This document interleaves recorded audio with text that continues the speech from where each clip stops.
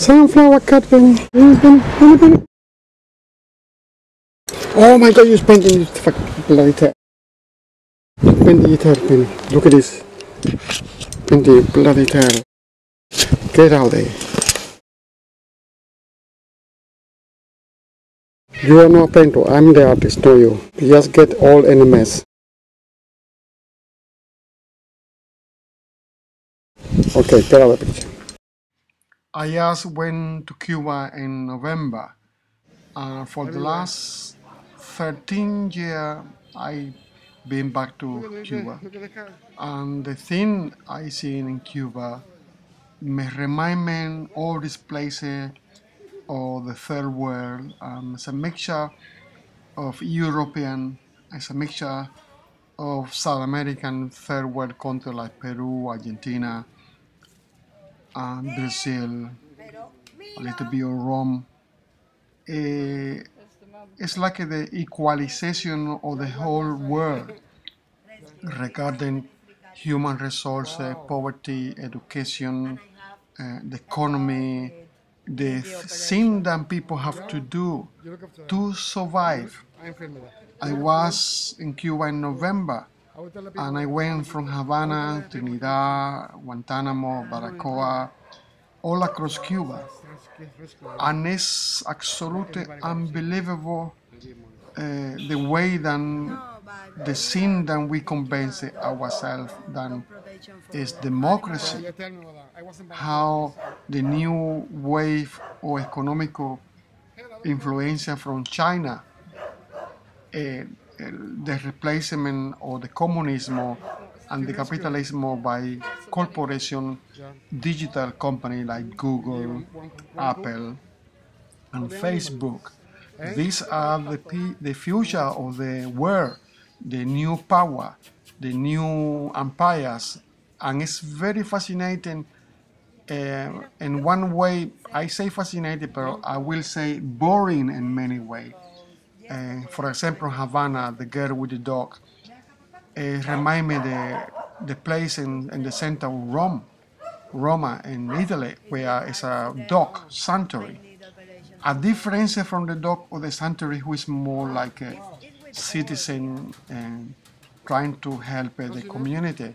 In Cuba, it's more like an economical trick in order to survive.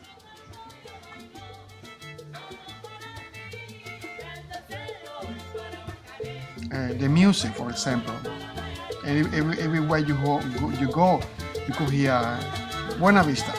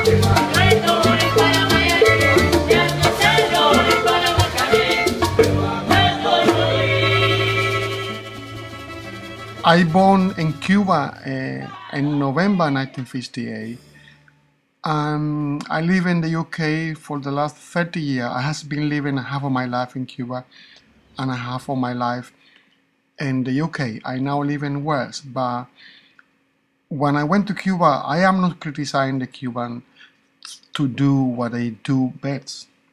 What I'm trying to comprehend, what is the future, what will be the future of Cuba regarding the situation of the world today, regarding the economy. I do believe that in Cuba, the Cuban, they are the one who really running the country. People who live in Miami, Cuban, there are about 2 million, 3 million Cuban living around the planet. And when you work in Cuba, you see that the whole country is being run by people who own those American cars. They has been restored with excellent quality, and the paladar, the taxis, everybody is struggling to survive, and that is really fascinating to me to watch.